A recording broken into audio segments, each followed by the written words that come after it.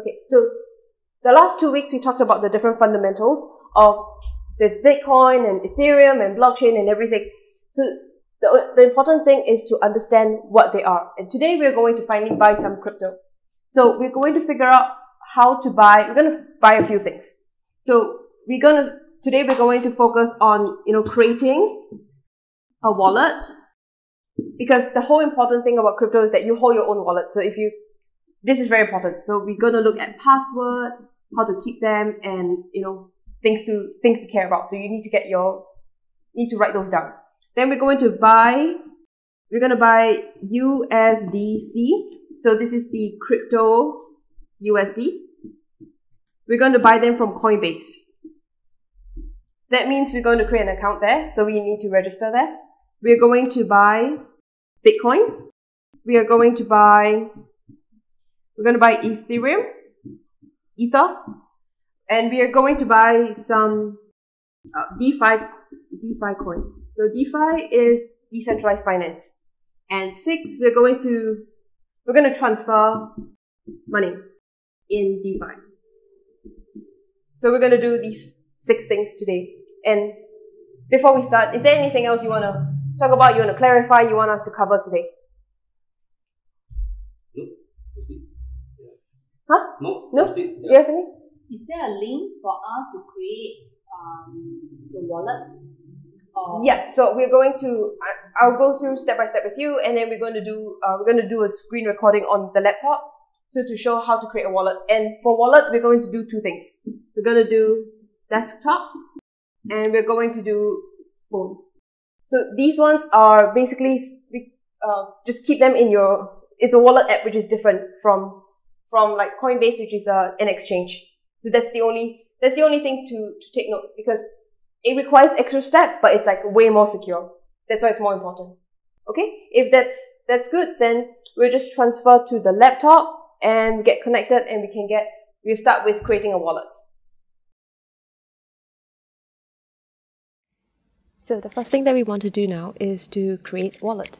So let's start with the Ethereum wallet. So we go to MetaMask, and you just go to metamask.io. What we want to do is to download the extension for Chrome.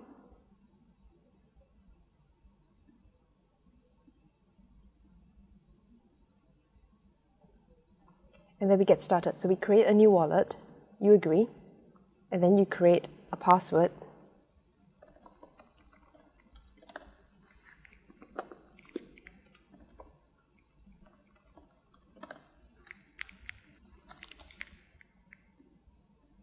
Create, and then you will review the secret words. What you have to do is to just remember and create this. So this is just a test case. I'm going to show you what it is. I'm not going to use this MetaMask wallet. So that's why I'm going to show you the secret words. But in your case, close the secret words. Do not show it at all. This is your password. This is your username that you can't show anyone ever at all. Okay, so I'm going to show you only for a case study. I'm not going to use this MetaMask wallet. This is only for demo purposes. Keep this properly and don't show anyone. So what you want to do is copy paste this and keep it somewhere, keep it very safe. Make sure you do not lose this. This is very, very, very important. So I'm going to just write it down, and I'm just going to use this. Yeah, I'm just going to write it down. In the future examples, I'll show you I'll do transactions based on my actual MetaMask wallet. This is a demo account. Please do not show the secret backup phase to anyone. Keep this very, very safe. Then, of course, you have to prove that you have written down the words, which is very important.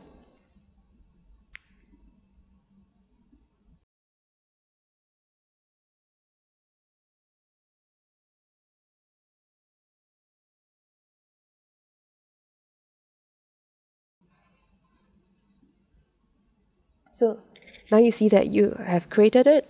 So this 12-word seed phrase is very, very, very important. Keep it and do not show anyone.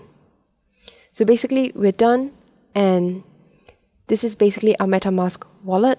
This is our account. So this is my account number. This is basically your bank account number. Anyone can send it to you. This is how you can track it. And we have different kind of tokens in there. It starts off with ETH, and then you can add different kind of tokens.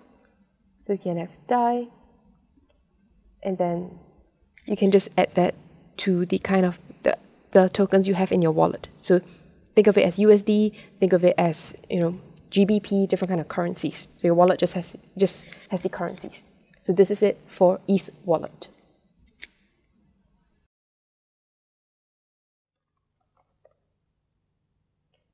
So that was for Ethereum and all Ethereum-based tokens. Now we want to create a wallet for Bitcoin. Again, this is just for demo purposes. I'm just going to show you how it works.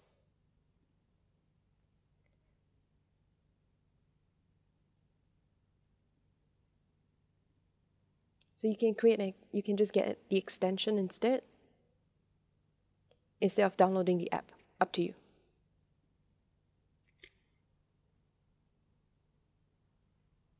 So once again, create a new wallet, agree. So you want to back up. Again, this is private, so please do not show it to anyone. Just remember these numbers. Take a picture, write them down, keep them very safe. Do not let anyone see them.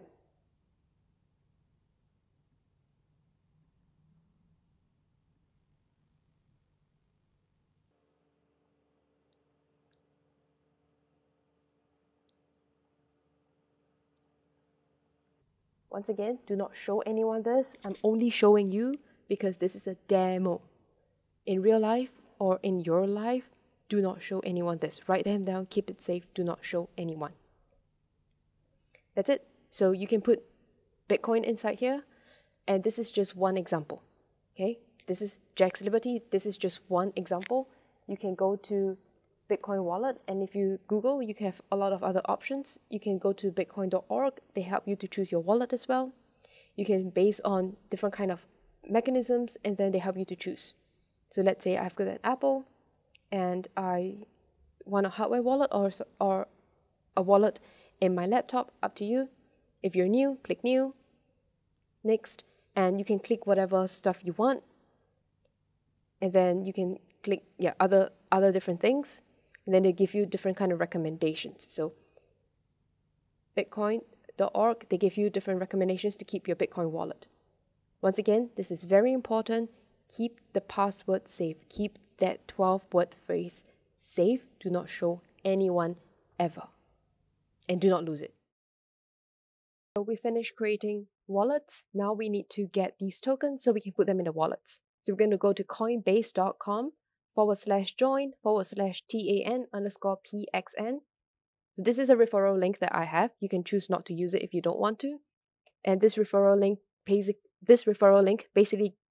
gives you $10 worth of Bitcoins if you buy or sell $100 more of crypto. So that's good for you. If you want to do that, do that. If you don't want, then don't do that. Up to you.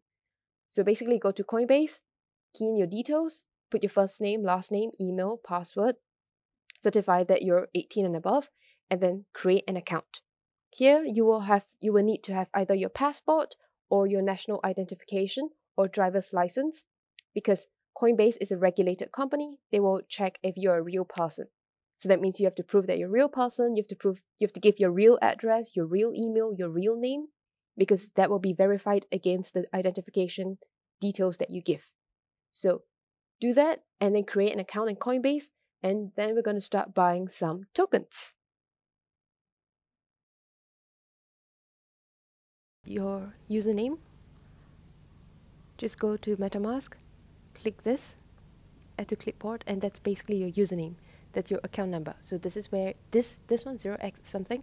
You can send this to people because that's how you can receive your tokens. If you want to send stuff from Coinbase to your wallet, use this address and it will send to this specific wallet.